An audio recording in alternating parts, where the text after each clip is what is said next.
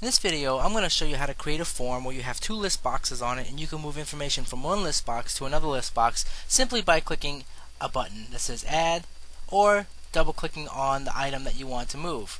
Now you can do it the other way also, simply by clicking on the second list box and moving it to the original one and double clicking too. Now the amazing thing about the way I'm going to show you is that it's done very simply using one table, two queries, and a handful of code.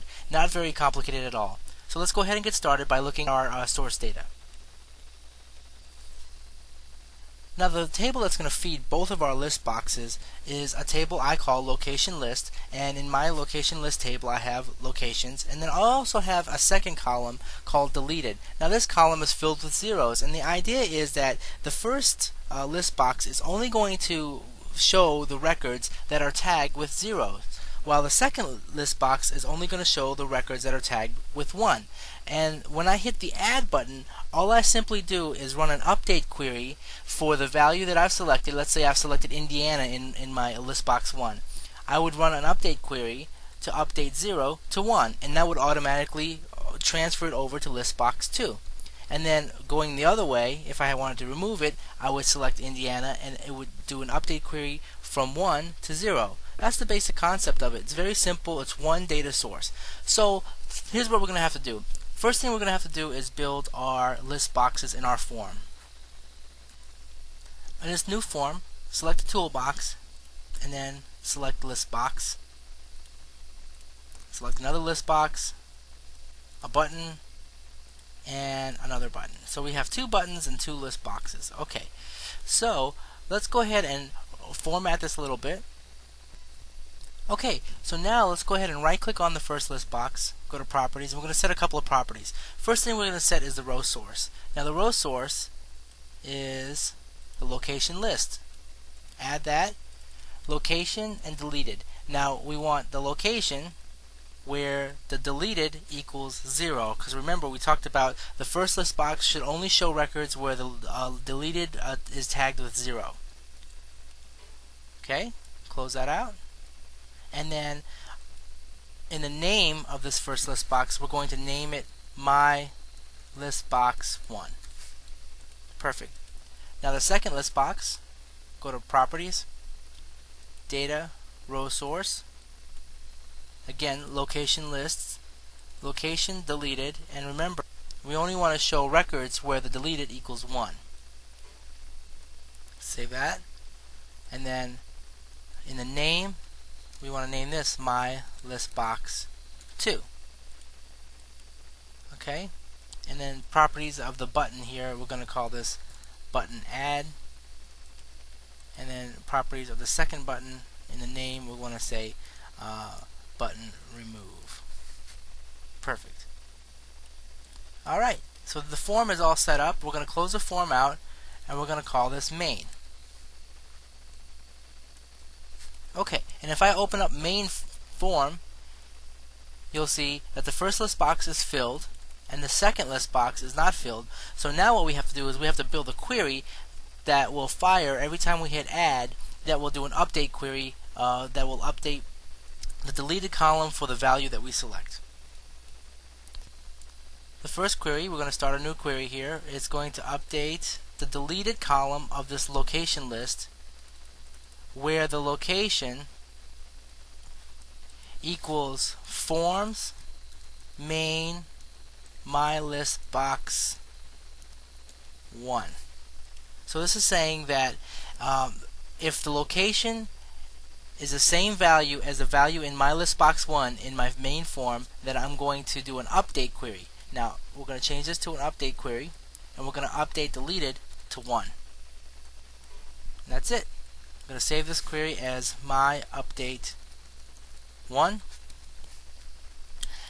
and then take that little spark out, and then we'll go to queries, new, location list, location deleted, and we're going to change this to an update query, and we're going to update this to 0 where the location equals forms main my list box 2.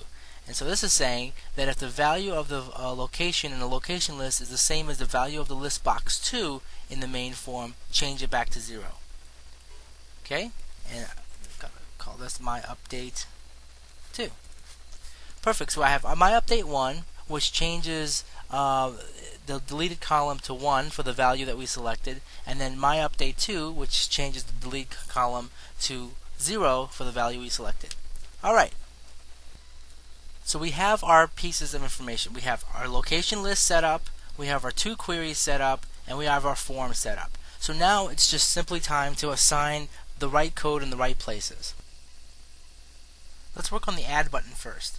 Right click on the Add button, go to Properties, on click, and we're going to put in some event.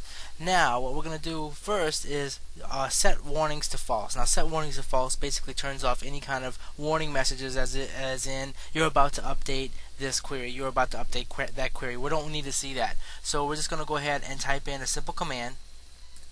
Do command set warnings false. Then we're going to go ahead and open a query.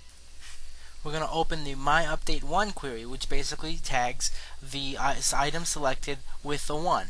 And then again, do command set warnings true. Anytime you set warnings to false, you have to set warnings true after you're done with your action. Perfect. So now after this myUpdate query runs, Listbox2 will actually have something to show. But when you update a list box in runtime or dynamically update a list box, you have to refresh it or requery it in order for the list box to actually show the updates. So we'll just say my listbox1 requery. As simple as that. And then my listbox2 requery. Again, it's as simple as that. So I think we're done with the Add button. Let's go ahead and work on the Remove button here. Go to Properties, Data, or Event, on click. Okay, now for the Remove button, we can, for the most part, copy what's up here, copy, and then paste, and then change myUpdate1 to myUpdate2. And everything's the same. So now instead of running update 1, we're going to run the update 2 query, which updates the selected values deleted column back to 0, and then requeries both list boxes. So I think we're done. I think we have a working item here. So let's select an item, hit Add. As you can see, it works perfectly. Very simple.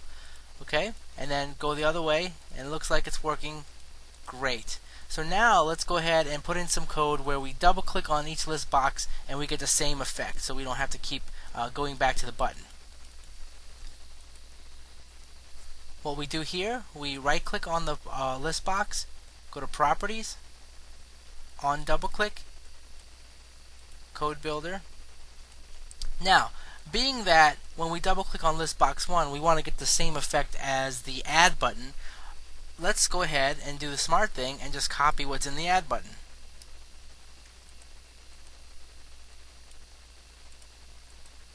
And hit paste. And then that's that. And then right click on the second list box, go to Properties, on click or on double click, Code. And being that we want to copy the actions of the Remove button, let's go ahead and just go up to the button Remove section, right click, copy, and then right click, paste. Perfect. Now let's play it, and now we get the same effect, except we don't have to hit the buttons.